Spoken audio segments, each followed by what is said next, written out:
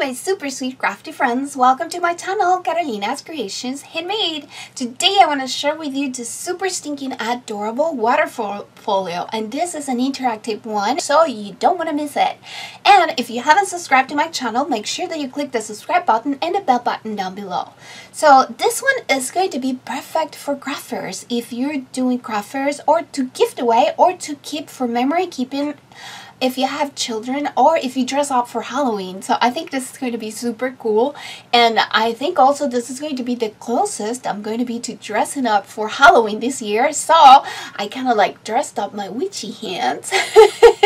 Let's share my super stinking cute waterfall folio, and you can see here I use a holographic cardstock. This is almost like a poster board. This one I got on Amazon, and I'm going to link it down in the description below in case you want to get it.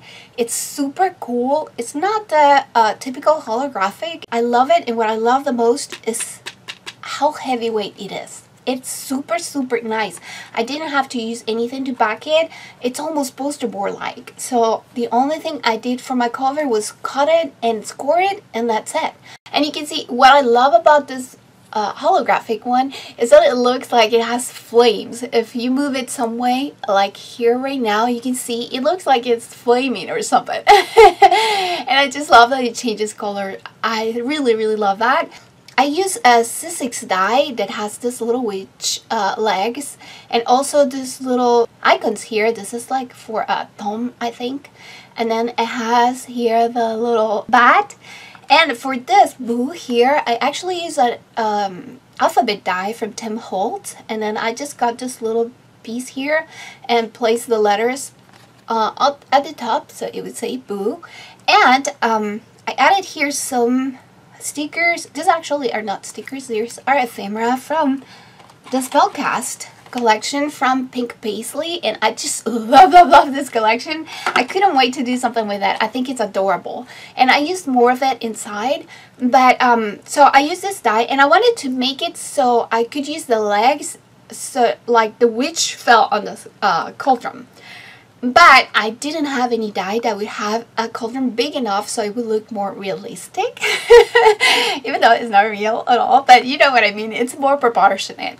So what I did is I drew my own cauldron, and I cut it so I could make it into a shaker, so I could place the legs in here and make it so it looks like she is inside of the cauldron, and this is actually a shaker. And I just love how it turned out. You can see here my cauldron template, and what I did is I used a circle die just to trace this area here, and then I kind of like doodle the legs, and then I doodle this area here so it looked more like a cauldron. And I didn't want to have this be perfect, because I think the way I envisioned this is like, you know, it's hand beaten, handmade, so it's not perfect.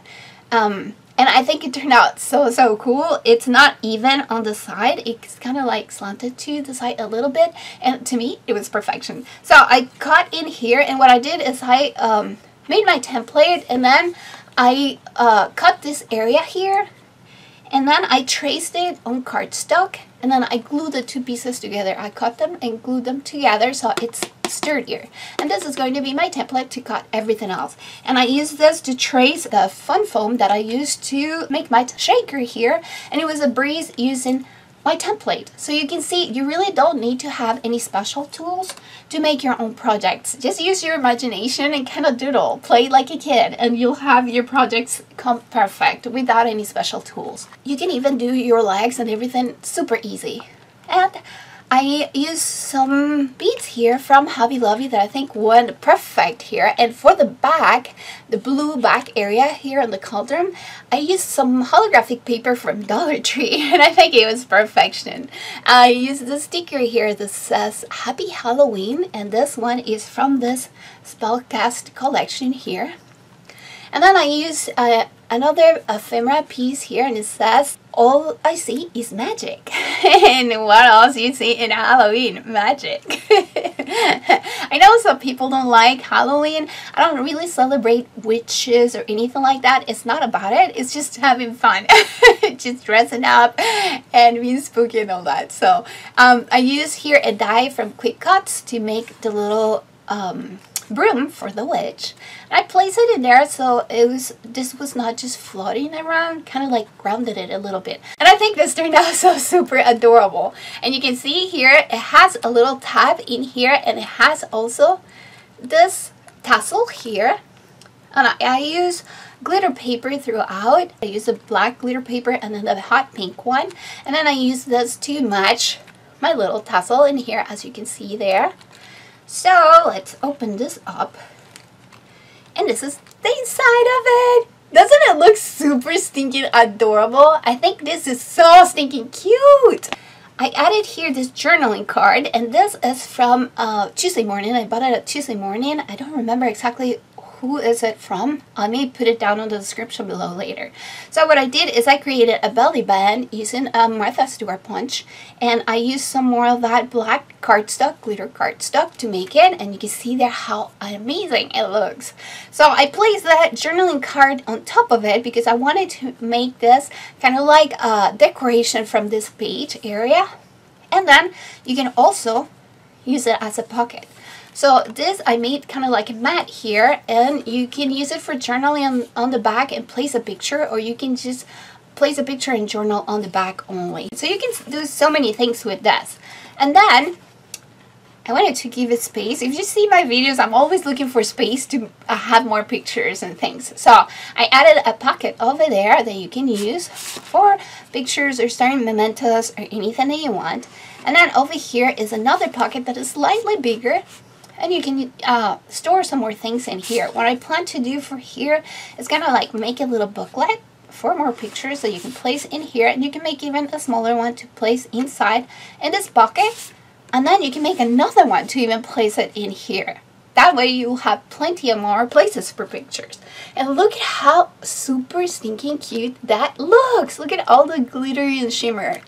If you know me, if you've seen my videos, if you follow me for a while, you know that I love glitter. I love anything like shiny and shimmery. So I love using glitter paper.